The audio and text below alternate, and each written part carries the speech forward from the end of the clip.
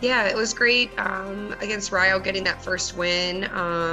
Carly came in with that game-winning home run, which, being the home team, and they kind of came back at the end of the game there, and you could tell that they were definitely a good program. They're always doing well within their conference, so I think that really gave us a lot of confidence. We scored a lot of runs then from, kind of the next 3 games, that second game, and then into the 2 games on Friday. So again, I was very pleased with that. We did give up a couple runs at the end of the game on Friday, with some infield things I think could have been a little cleaner, but when you score 8 runs, it's okay to give up, I guess, a couple more towards the end of the game there, but just areas that we can still improve in. We obviously have played half of our season with 20 games, so the girls have really done a good job, working hard in these past 3 weeks.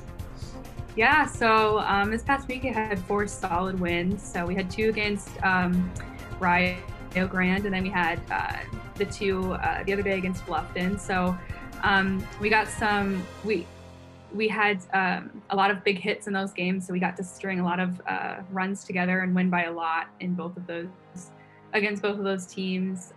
So I think the pitching did really well. And I think that our base running was really good too, and that's kind of how we were able to score so many runs in those games. So, and I'm excited to be able to play Bluffton again in the coming weeks, so we can, see them again, and we know how their pitching is already. So hopefully we'll do well against them again. Yeah, so we've got a lot of games in the next 7 days or so. So as I said, yeah, I'm really excited to play Bluffton again. We're going to get to see some new competition with Denison and Franciscan. So hopefully those will be, great competition, and we'll be able to kind of see some new pitching and stuff. And then we'll also be able to use the information that we've gotten from playing Bluffton and Defiance before and try to do better this time around.